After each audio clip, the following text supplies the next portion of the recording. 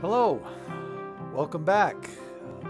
My name is Nate, and I'm going to be going over the AKVIS Smartmask software version 11.0. Thanks for coming. What we're going to do is just go over some of the basic features of how to use this software program. How to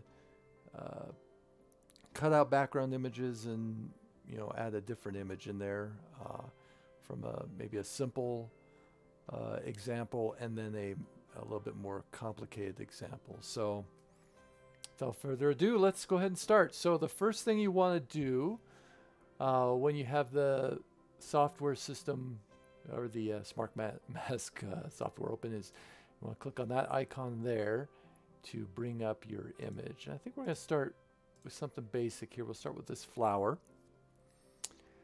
And so this photo has a really basic background, uniform. So this is a really easy example. What we're going to do is hit the chroma key here, and bam, just like that, it's selected all the background out, showing us in a view model in white or on white.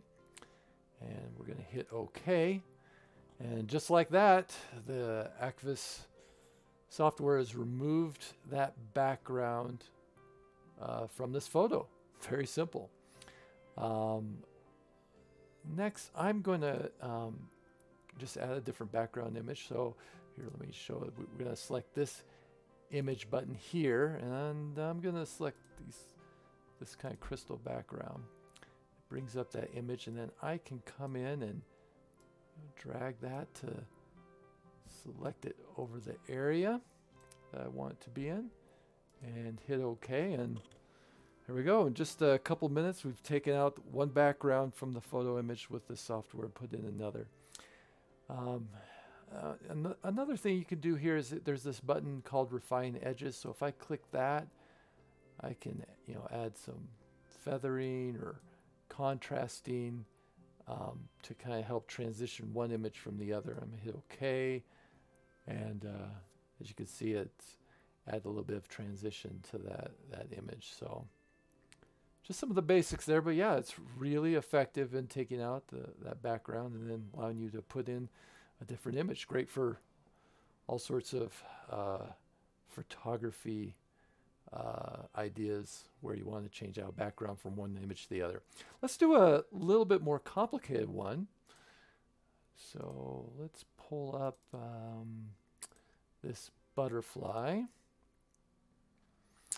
All right, so what I want to do here is I want to see if I can take out the background and leave this flower and butterfly image in the photo and then put in a different background. So first thing we're going to do is select the Auto button up here, and that gives you a pane where you can have some features where you can take the part of the photo that you want to keep in and select it, and then draw lines on the rest of the photo that you want to take out. So the first thing we'll do is click on this Keep Area pencil.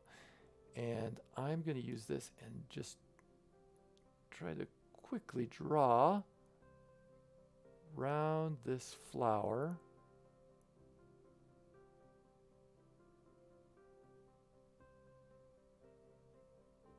And butterfly. Indicating I want to keep this area in the photo. All right. We got that done. So the next option that we want to select is the Drop Area pencil. So I'm going to click on this. What I want to do is I want to draw lines over the areas of the photo that we want to remove.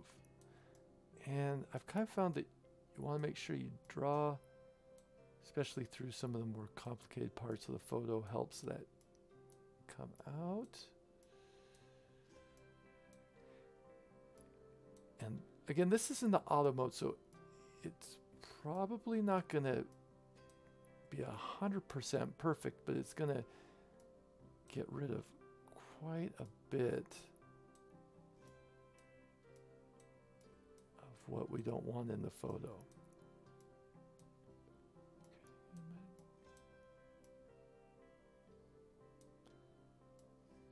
Okay, so that is all the keep area is out. Selected. All right, so once you have the keep in drawn and you have the keep out drawn, you're going to want to just hit this play button here, and the software system will then start processing this photo, selecting the parts that you want to keep in and removing those red hash areas that you want to take out. And this usually just takes usually about a few seconds to pull that up, and there we go. So as you can see, it wasn't perfect, but it did take out quite a bit of the photo that we didn't want to have in there.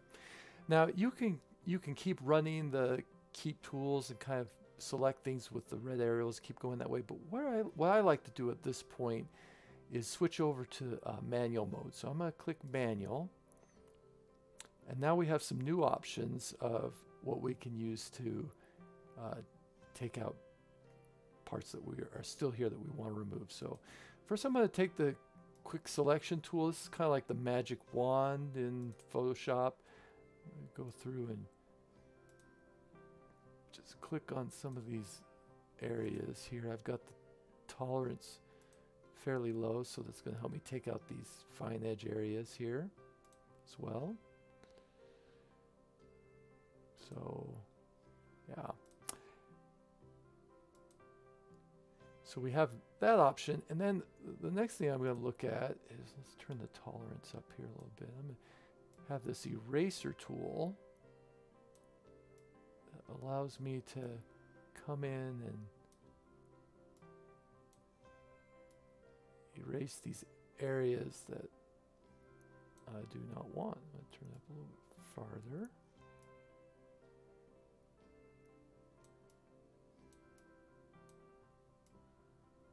Right.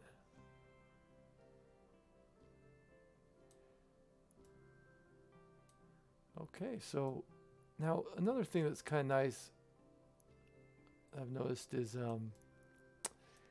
if you accidentally just erase a little bit of the butterfly there, you've got this other button here that will, it's called the history brush, and it will allow you to just draw that back in.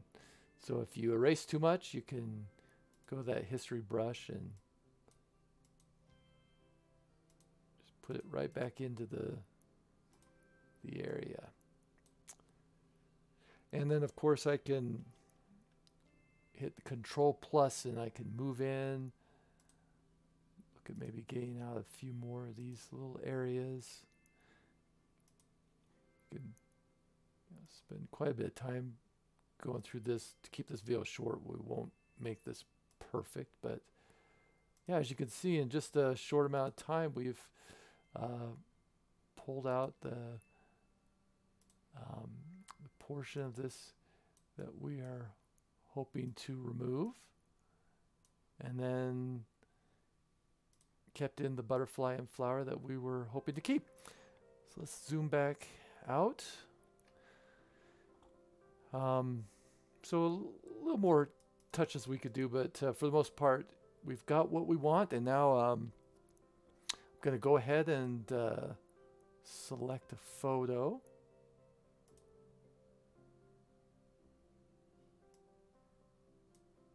And just like we did with the flower and crystal, I'm going to pull that photo in and hit OK. And there you go. We've, in just a couple of minutes, removed the background image on that butterfly and flower and added a new image that we wanted to put in there to kind of mix it up. So in a nutshell, that's kind of the very basics of the AKVIS Smartmask. Great software tool. I will leave a link to this software program in the description. And if you want to check it out, you can click on that link and they'll give you a 10-day trial where you can try everything for free. It's the full features and see if you like it. So if you get a chance, check it out. Thanks for taking time with me, and hope you've learned a little bit about this great program, AKVIS Smartmask version 11. Thanks again.